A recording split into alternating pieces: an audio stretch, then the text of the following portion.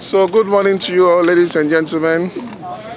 As you are aware that in the last decade or so, it has become a practice of people deliberately encroaching upon government lands that have been acquired by executive instrument for the purposes of the state. One of that, was CSIR.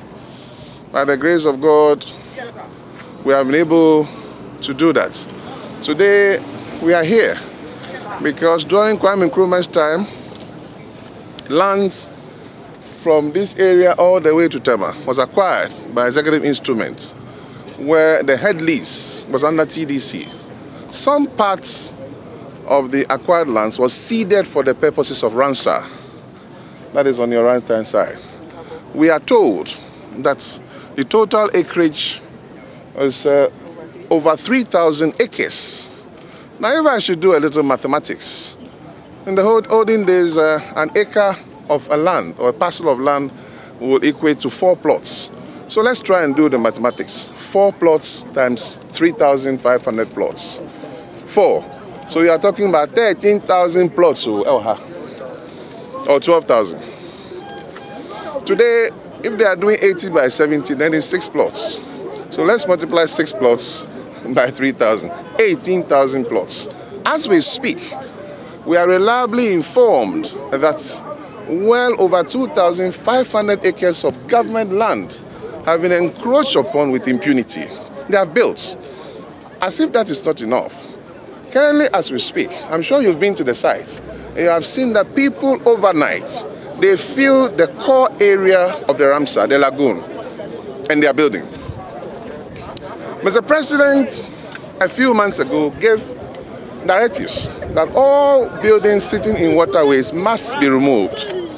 Again, you recall, about a week ago, incidents that took place around Weja, where people's houses were virtually submerged in water.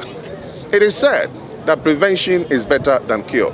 This exercise is not in any way, shape, or form to victimize anybody. Rather, what we are doing, and let's be careful, I noticed that today's dailies sent message that hundreds of buildings to be pulled down. Let's be very circumspect in our choice of words and reportage.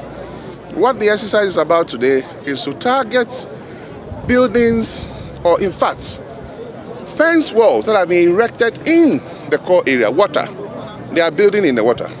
So the men and women, as you see today, will have 3 phases of the work.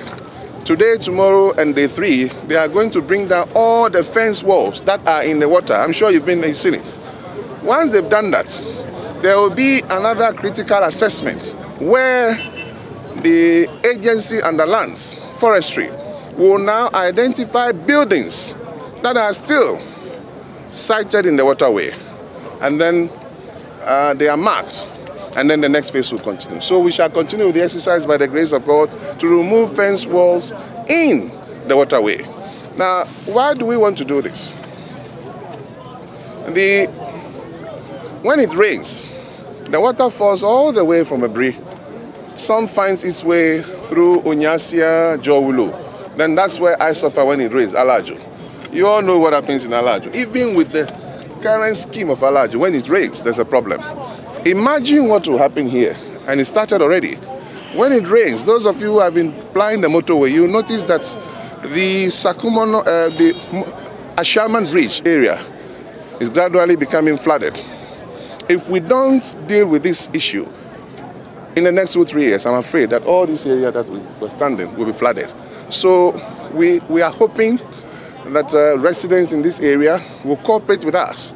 The Minister of Lands and his team are also putting in place measures to ensure that those who have already encroached upon the land will go through proper processes to ensure that their properties are regularized. I do not have the locus, but the minister will speak to that issue. So I thank you very much.